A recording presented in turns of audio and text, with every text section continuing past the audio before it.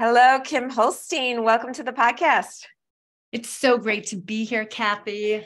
Thanks for having me. Oh, I'm so delighted you're here. And full disclosure, Kim is a friend and a neighbor, but super talented woman and inspiring in so many ways. So I can't wait to have our conversation. Thank you. I'm really excited to be here, and you are an inspiration. I've loved following you and seeing all the amazing things you're doing. So it's really great to be here. Oh, thank you. All right. Well, Kim, why don't you tell our listeners a bit about your very interesting background? And first, of course, you're like a mom of three, right? And you have two of them in college?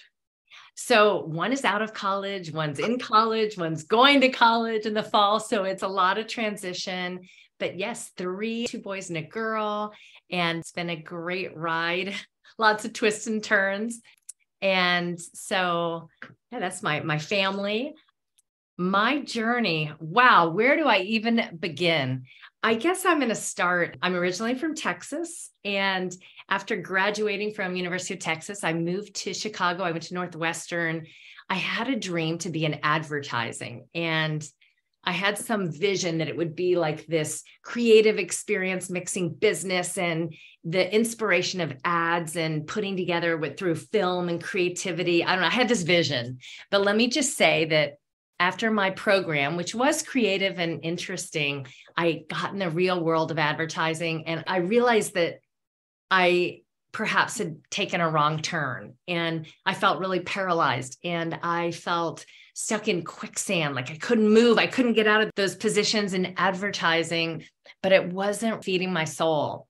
And so I struggled for a long time. And I read an article about a woman who was making these pretzels in a farmer's market, soft pretzels. And you know how you read like a little something like a blurb, and it's like, it could be 3 lines or, very short, but it just got my attention. And I started dreaming about these soft pretzels and all these different flavors, and chocolate chip pretzels is really my big obsession.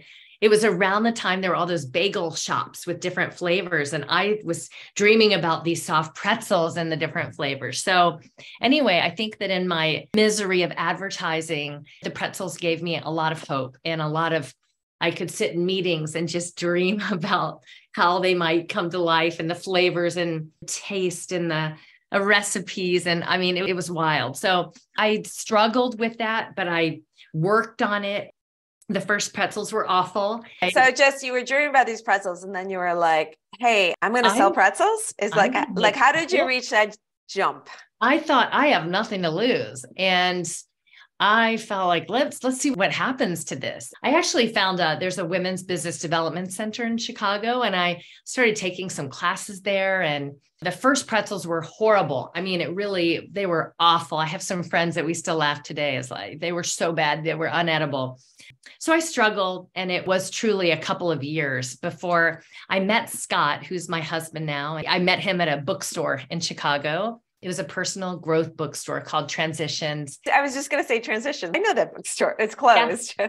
We went to a book signing, both of us separately with some friends. And it was Richard Bach who wrote Jonathan Livingston Seagull.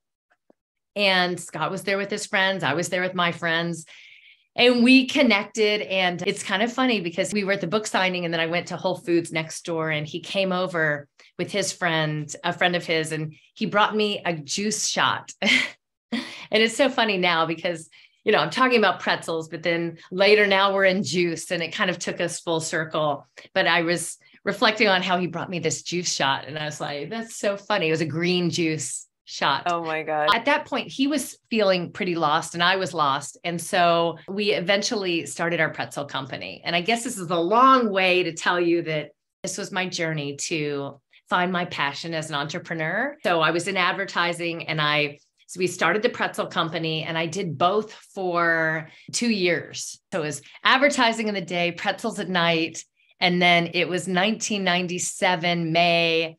I, wrote this letter, and it was my resignation. And I let them know that I was leaving to do full-time in the pretzels. And that really set me off on a whole new journey. Was that scary to leave the full-time? Oh, it was so scary. I can just remember the feeling. It took me 2 years to do that.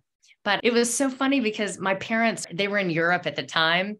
And my dad kept telling me all the time, keep your day job, keep the health insurance. He was always like this conservative approach. And they went on this trip to Europe.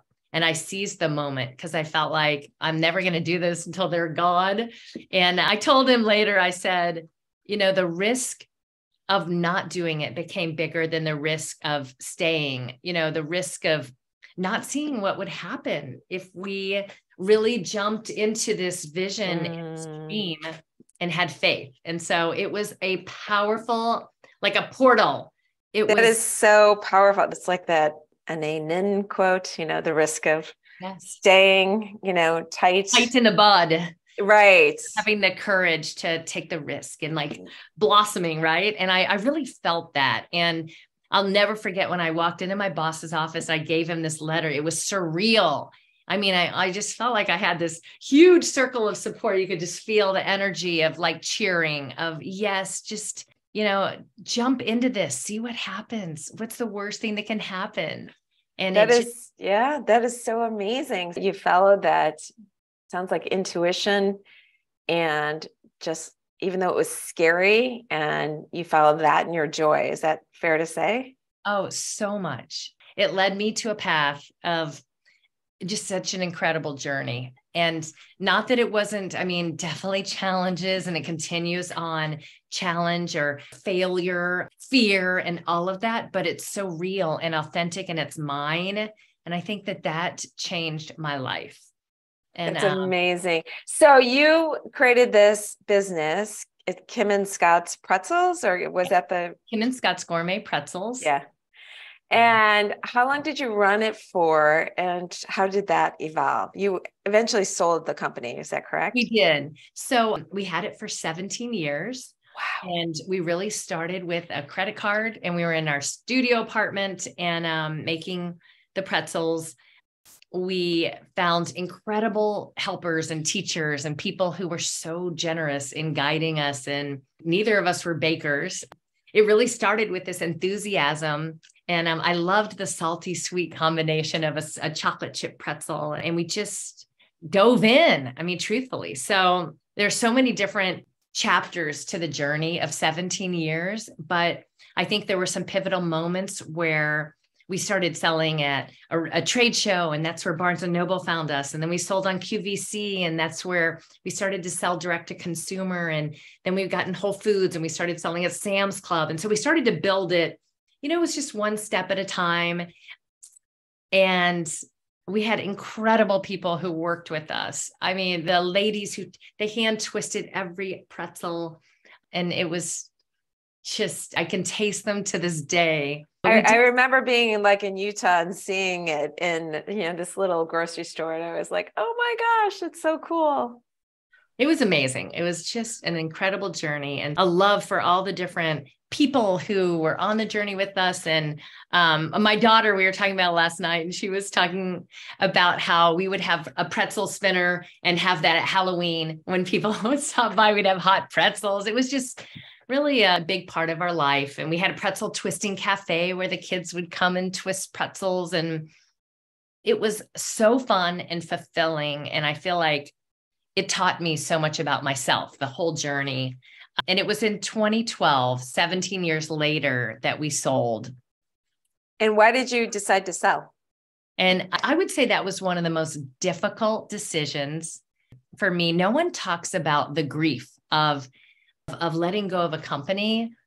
They talk a lot about this financial experience, but no one talked about the loss of all the things that make it such a magical journey. And I think for me, I was not excited about selling. We had a lot of advisors that had pushed us towards a sale. They felt like we had built to a certain level that we either had to bring in funding or sell. And there was a opportunity with our largest competitor. And having 3 kids that were going to be in college, I had to just give in and trust. And, but I would say that it was one of the most difficult, painful decisions. And I definitely had such grief. I just, especially that month, the weeks before and the weeks after, I was just like crying all the time, feeling so. We don't talk about grief in general in our culture, right? Right. So that's the first thing, let alone, a business, but it's like that was part of your identity. And you birthed it, right? It was your baby. You created it from nothing. So it makes sense. Yeah. And I just, I had really loved all the people that worked with us, all the ladies in the bakery and all the shows that we attended. I mean, there's just a culture and a community that I felt a lot of passion around.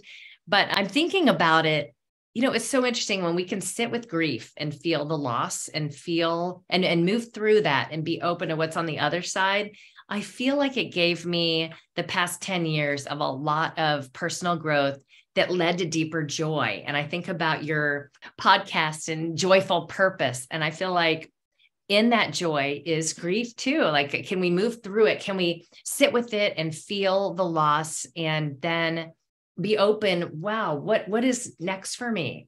And so that's something I've been working on for a long time. So cool. Because that's the truth, right? When we don't stuff our emotions in any way and we allow them to move through us, they teach us and we get through it so much quicker or in a healthier way, opposed to like pretending it's not there. Right. And I think that's been powerful to sit in the uncomfortable, unknown, and feel whatever's coming up around it. I mean, it's so scary to move through such a transition and then be like, what's next? What am I doing with my life? Right. I mean, especially I find like so many like busy professional working women, moms, like we want the plan. Right. We want the plan. We want it organized. We want the to-do thing all set. Yet when it comes to so much of life and creativity, right? It's like also like allowing it just to be whatever it is and allowing for that inspiration. Would you agree with that? Absolutely. And that requires patience to allow it to unfold. And it's not really in a time that can always be, it's not like, oh, wow, I know that in 3 months that I'll be here. There was just a lot of unknowns. I had to surrender to the timing and sit in the unknown. And it was uncomfortable. It was difficult. And it was a huge bridge. I really felt like it was this bridge to a new chapter. And it was a long bridge. What helps you sit in the uncomfortable? Well, one incredible gift I feel is the circles of women in my life, circles. And that's been so powerful. I did this women's weekend when I was 25 called Woman Within. And I was in a women's circle for 17 years. And then that circle, it ended for different reasons. And then I was able to join another circle from Woman Within. And I also have these just wonderful circles. I'm in this other circle of women from around the area of our neighborhood and call it Soul Circle. And I just find that the support of women on the journey, facing transition, hearing and witnessing each other, being our most authentic selves, that support is. Yeah. I couldn't agree with you more. Right?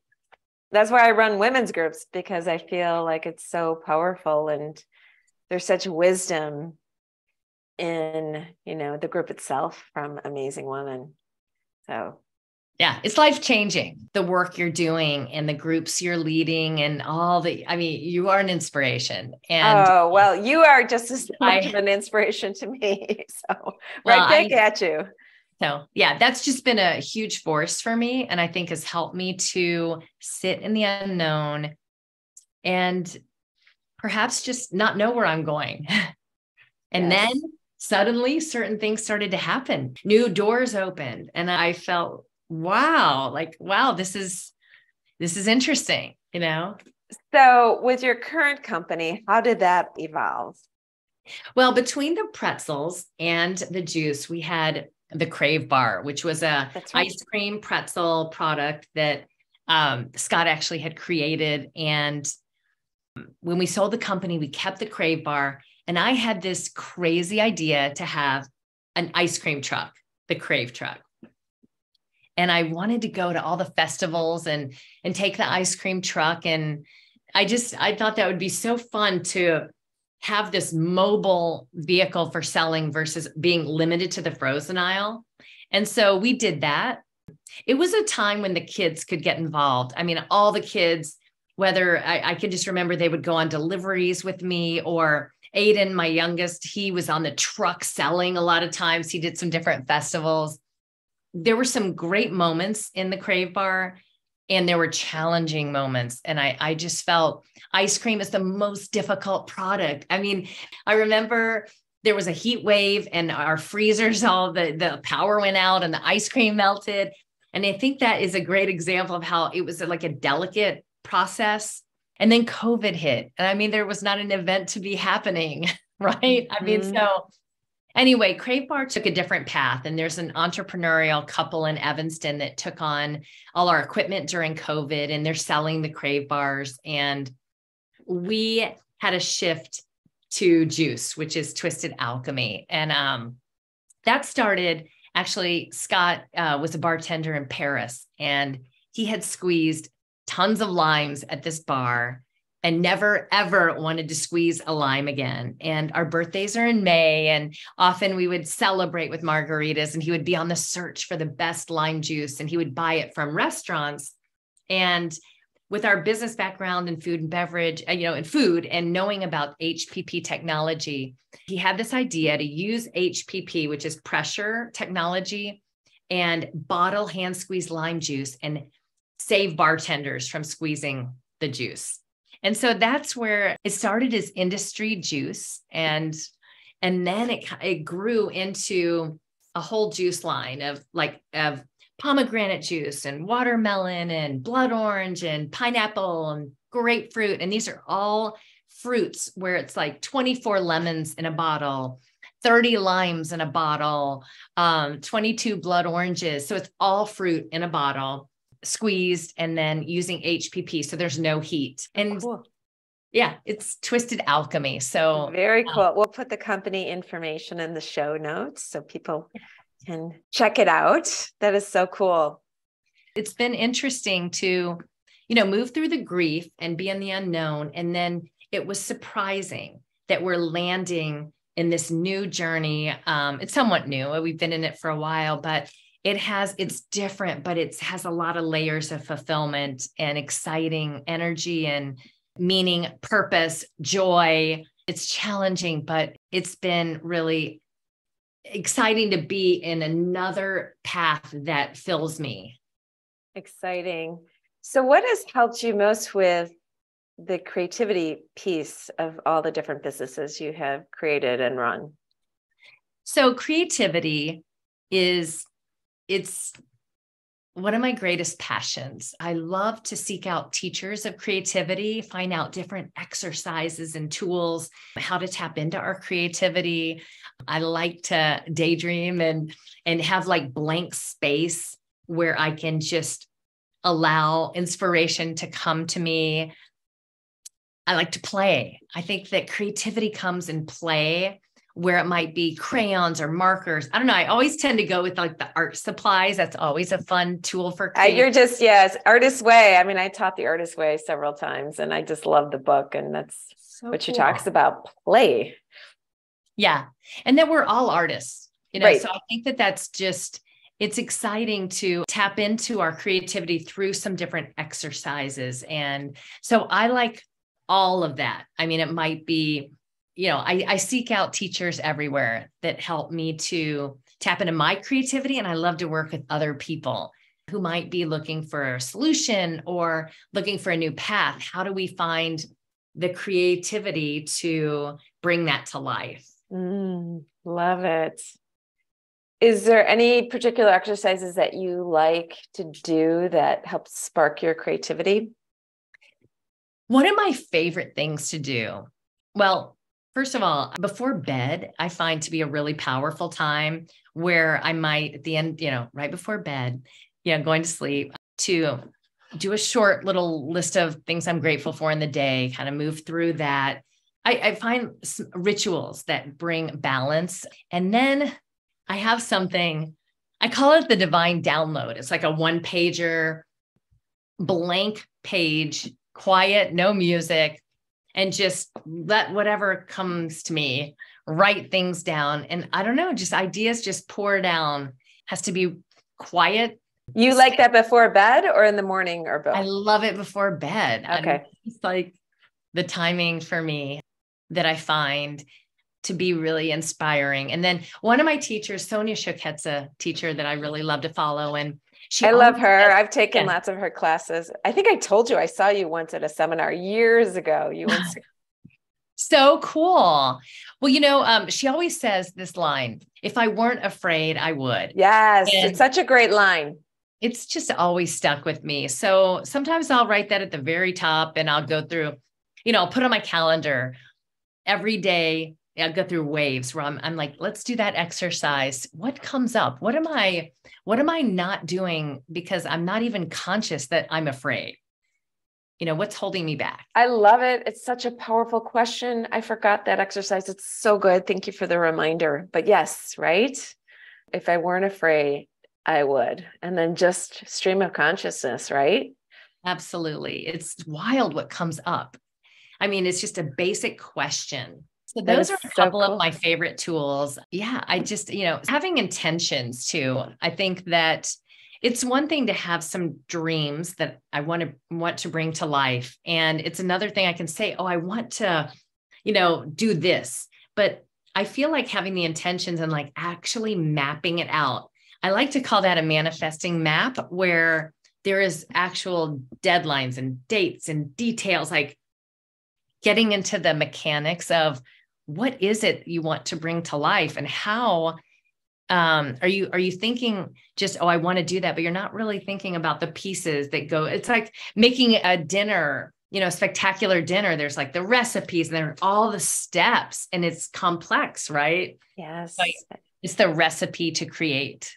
Right. It's the footwork, right? It's like you can have the big dreams, which are fantastic, but then breaking it down to manageable steps to actually see it happen. Right. I love it. So you're a dream doula. Can you tell us about that? Well, dream doula, it's just something that's called to me for a long time.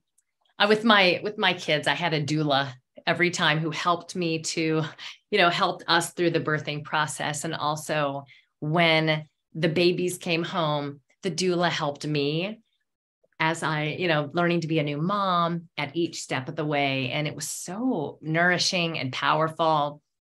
And I felt in the past years, especially in these 10 years since we sold the company, I kept having this name of dream doula come to me where when I think about this, I have this passion for helping people birth their dreams. And it's all, I can feel it. It's almost like if someone is sharing, I wish to do this, or I want to, they have dreams. I can't help but feel like, yes, can I help you? Can I hold you, in the same way that the birth doula helped me birth my children? Let's birth these ideas. And that's my passion time. I realize even with companies, it's that birthing and the creating versus down the road when it's like bigger and you're managing something much larger. I realized that my joy and my purpose is in that birthing process and creating. I love it. And helping others. I mean, I feel very similar with helping others create, what they really love and what they really want, not just going through the motions. So feel you on that. Yeah. Well, and the truth is that it's unlimited, right? So there's unlimited opportunities to create, and we need each other for that. There's unlimited teachers that we need to guide us. I seek that out myself and that inspiration and guidance. And then I love to help other people as well. And I see that, in your work and your retreats and everything that you're doing, it's like, how can we help others along through transitions and to birth new beginnings. Yes. I don't think we dream enough, especially if we're so busy, right? Busy, busy, busy. If you're juggling many things, just allowing yourself the time and space or getting help to dream is so powerful so that you live more intentionally about what you really want in your life. Absolutely. Yeah. So what would you say about confidence and imposter syndrome? What are your thoughts on that topic? Where do I even begin? I think that it's something I'm always working on. I found that Woman Within, that weekend that I did when I was 25, was instrumental in helping me to connect with women of all ages, especially some of the older women who could be mirrors for what is a confident woman, right? What is stepping into the power of us, the truth? I like to call it the alchemy of you, like your truest self. Like, how do we harness that energy and really be in our truth? Because I see it as like a stepping into, am I going to be courageous? Am I going to be brave to be my fullest self, to follow my true path? And I think that confidence is a very deep level. And so I would say that I think that sometimes there's scary moments and moments where I'm not connected to my confidence. And it's just another opportunity to step into it and say, I know that empowered woman that I am is here, and I'm going to step into that. So, and you mentioned imposter syndrome, and I think that's something that perhaps all of us as humans might deal with.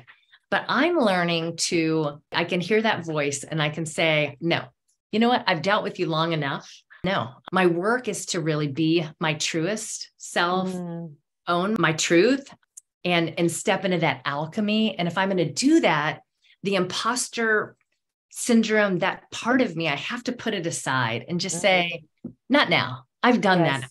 I'm really done with that. So today, that's how I'm feeling about it. I'm not going to say that I'm sure it pipes up sometimes, especially when I'm challenged with something scary, something that I'm not really in my comfort zone. But I am learning that there's a voice inside that says, step aside. I'm here and I'm going to do this. Kind of like what I said earlier, the risk of not stepping into my pretzel company. The pain of not stepping into our power is just so debilitating. It's just like shrinking. I think about that Marianne Williamson quote. There's such a loss when we shrink and we don't really be the force we are. 1,000%. I mean, the quote is, who are you not to shine, right? Who are you not to be fully you? I'm paraphrasing it, but that's the truth. So what helps you be your most authentic self? Because so often in our culture, especially with social media, with just pressure from how things should be versus, how we truly are, is sometimes they're not aligned. Right. It can really fill you. It can fill you and distract you. There's a book I love. You just reminded me when you said that. It's called The Crossroads of Should and Must. It's one of my favorite books. I think about that a lot because the world might tell us what we should be. And that book, it's like a great tool to tap into what we must. Oh, I love it. So I find that helps keep me in alignment. And listen, we all get distracted. I think that social media, it can be an empowering source or it can be a distracting source. So I try to be very selective in what kind of media I use in my time is so precious. So I'm going to be selective. I'm going to miss a lot of things, right? I can't be on it all the time and I don't want to be. It's so noisy. So I think that being selective helps me to be focused and how to elevate myself, elevate my energy and my intentions and stay on course. That empowers me. Love it. Yeah, because social media, I mean, what we feed in our brains is the diet too, right? Right. It's, really powerful what you allow yourself to hear and see every day, because that affects your mood and energy. Absolutely. And, it really is a muscle to be flexed. It's like, we'll go work out and do that workout, but it's like, there's the workout for your well-being and kind of your whole essence of who you are, and working that muscle, working the belief in yourself, and staying true with, my purpose, my focus, how I want to spend my time. Yes. I mean, we have to be intentional, or we really do get off track. And I think for me, and I have to start the day off like that. If I don't, I definitely feel that distraction and, not feeling grounded. Yes. Yes. I totally agree. Like, not immediately going to your phone or social media, really connecting to yourself first in the morning is such a powerful practice. What are your thoughts on failure? I'm sure you have. Oh, yeah. I have lots of thoughts about failure, because on our journey with our pretzel company, especially, I think I learned to fail, and I learned to fail and move through it and actually be curious versus judgmental and so afraid. And there's so many gifts. So failure, when I can be courageous to allow, get messy, I think that's really, it's like, we can't do everything all just perfect. Get messy, allow yourself to get in there. Like, we fail all the time. I fail in a lot of different areas, and I have to be willing to say, okay, well, I'm going to move this or shift this. And then also feeling like I fail as a parent. I think that comes up a lot. I'm just going to say, sometimes I'm like, these kids, they don't come with manuals. And I'm like, what am I doing? But I actually connect with a feeling of forgiveness and compassion, and really forgiving myself. I'm human. I'm not going to do it all just right. And then compassion. We're on a messy journey. And so I think those are tools I tap into most. I love it. You're not alone in feeling like a failure as a parent as time. I think we all do, right? It's like, oh my gosh, when your kid isn't doing X or Y, you feel like it's your fault. And the truth is, it's not your fault, nor is it your credit if they're doing X or Y. That's so true. Right? That's so true. And I think we can get distracted by comparing with other people. Oh, well, wow, they did ABC and they're there. And it's like this whole external process. And so I think it's also important to like stop that, catch that, and come inside and say, my journey is unique. I'm going to screw things up, and I'm going to just do the best I can. And then tap into forgiveness, compassion, and shift, not harp on things. Yes. That was my very first mini podcast episode. The key to achieving any goal is to have compassion for yourself. Because you mess up, you screw up, you fail. And if you go into that self-criticism constantly, it just keeps you stuck. Right. A great lesson for the kids also, that they can see us struggling in the mess of things, that we can fail, we can fumble, and that we find our way and we learn so much from it. So true. You talk a lot about energy and feeling energy, and my hunch is you follow energy. So what tools help you with tapping into raising your energy and or feeling energy about anything or anyone?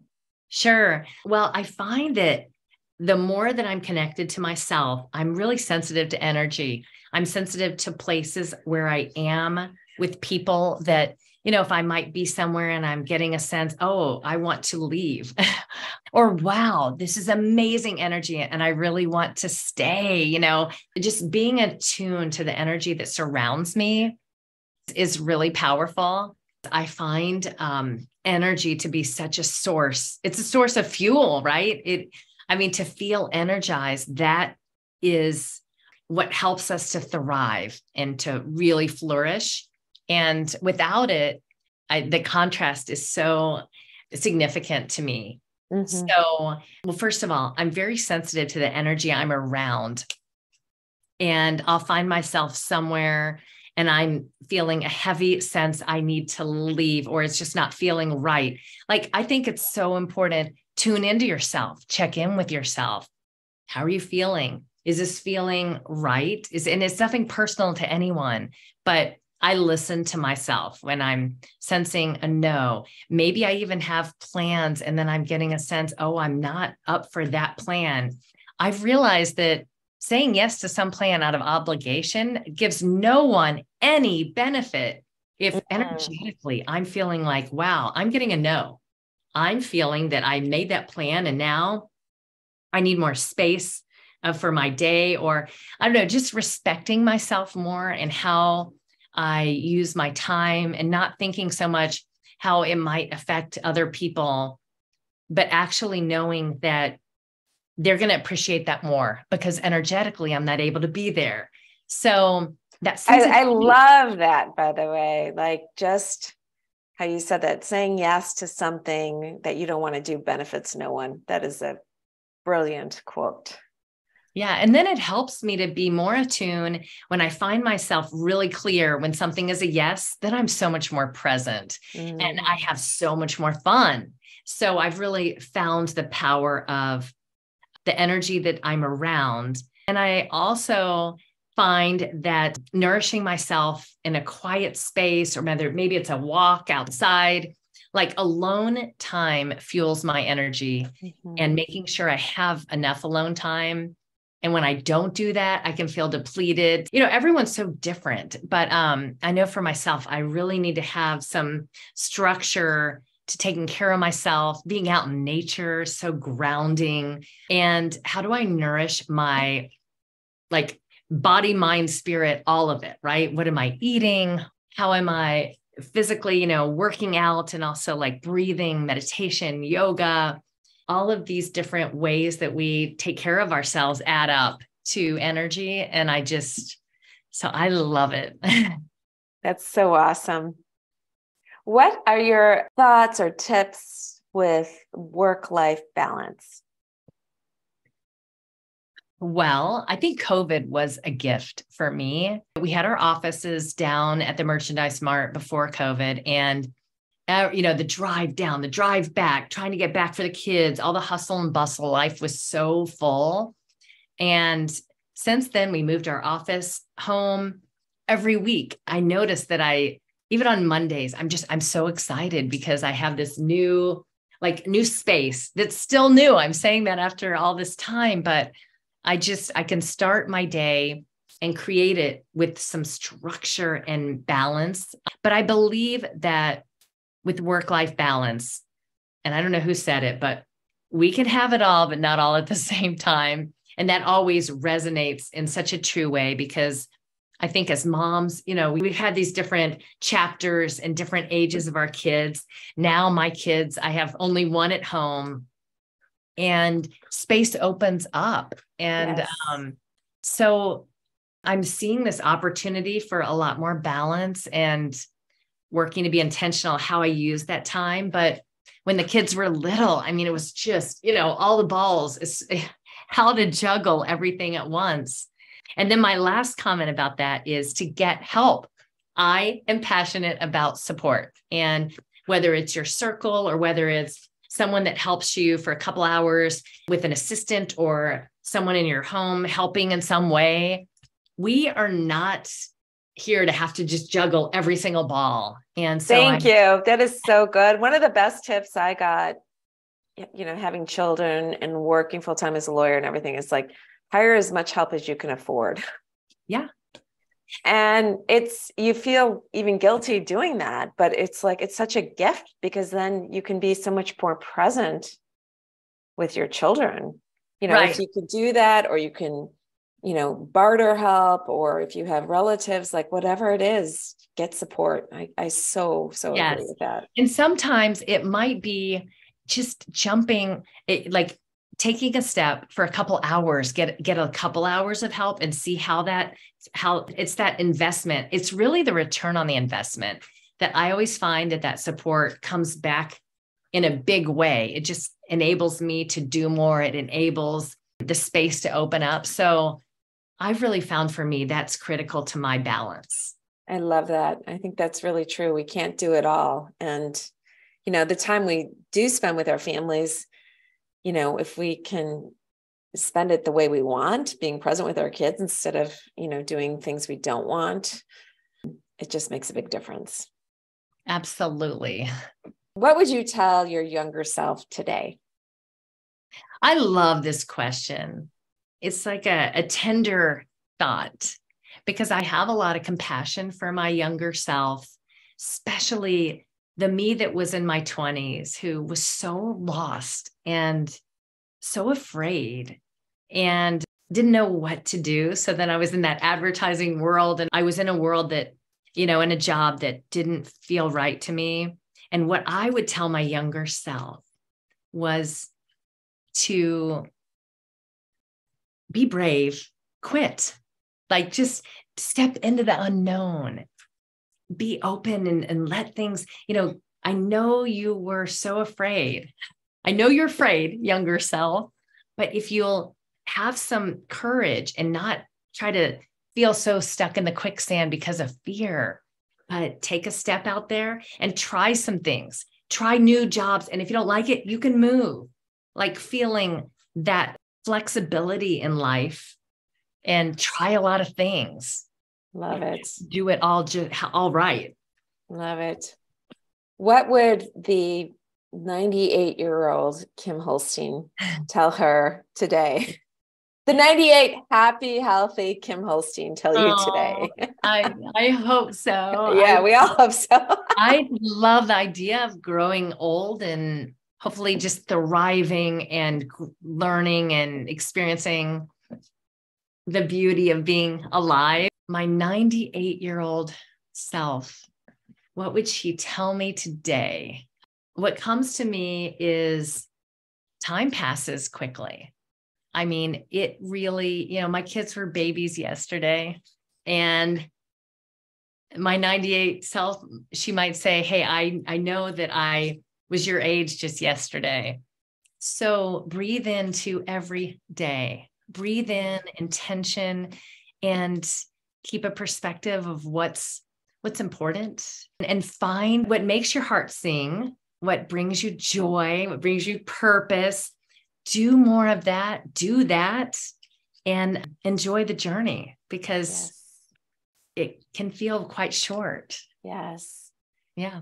How would you say, because I so believe following your joy leads to purpose. And I think sometimes so many people, I know for a long time, I felt this way, that purpose was so heavy. I was like, oh my God, like, what's my purpose? That's like, it felt overwhelming. And then you just forget about it. Or it's like, I can't do it. But I really so passionately believe that if you follow your joy in small ways, you find purpose. What would you say to that? Well, I love that. I mean, I think that when we follow what makes our heart sing, what we're enjoying, what is joy to us, I feel like that guides us to our purpose.